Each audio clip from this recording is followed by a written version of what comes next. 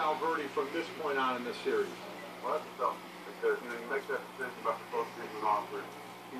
Jimmy's a loyal guy, and all managers ask him to do it. And that's a tough thing when you got a star that's been a big part of being where you are. It's something, and he especially kind of taking one of his pitchers and one of his tools, pieces out of his bullpen and made it real tough to use the rest of the series. And that's tough. Fortunately, you can't go back and reset your roster, but something real fun could have happened in a game last night to decide to send for Valverde. Didn't happen.